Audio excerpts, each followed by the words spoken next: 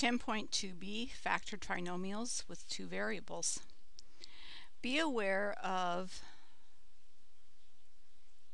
other variables when you're using reverse FOIL, or as we've been calling it, trial and error. Oops, we need two R's there. So in example 1, notice that I've got a y squared as well as an x squared.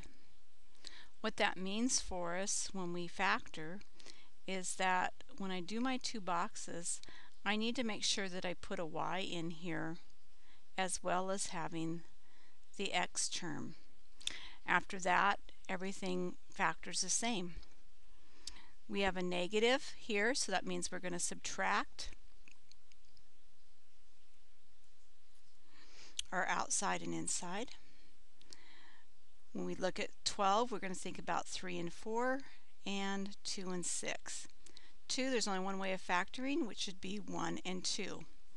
Now here's some one of those things to be aware of.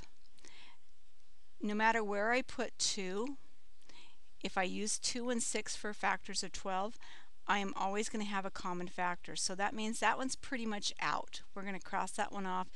We're going to use 3 and 4. So I'm going to put 3 and 4 in. My 2 cannot be in with my 4, so we'll put it in with my 3.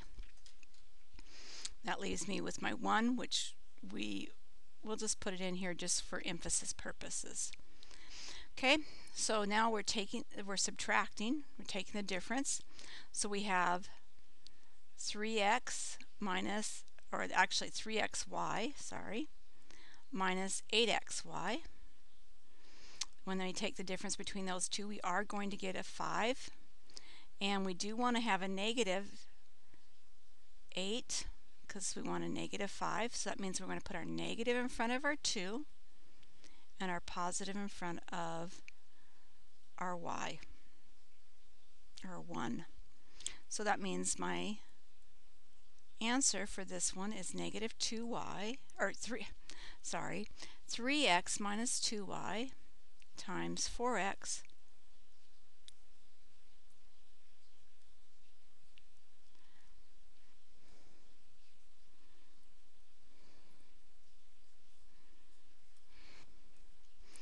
plus y. And we're done. Let's take a look at our next one.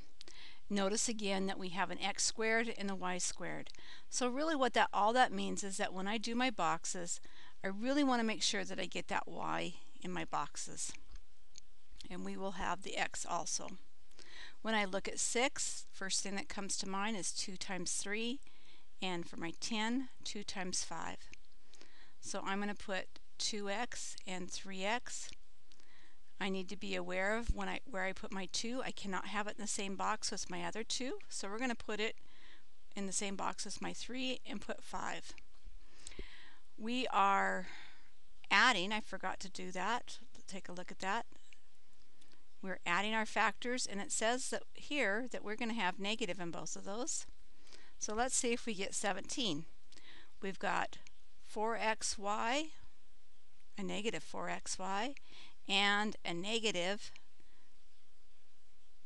15xy, which would give me a negative 19xy. Didn't work. So we need to look at something else to get our trinomial factored. We can't shift our 5 and our 2. So what that means is that we're going to look at this differently, and we're going to look at our 6 and our 10.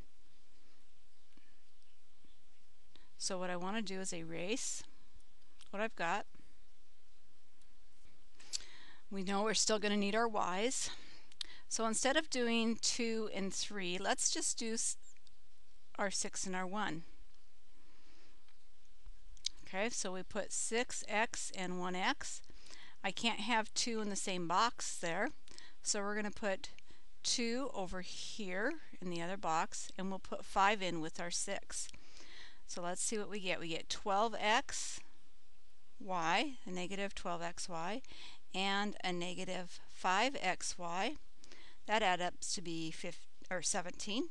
So guess what? There's our answer. We have 6x minus 5y, x minus 2y. And we're done.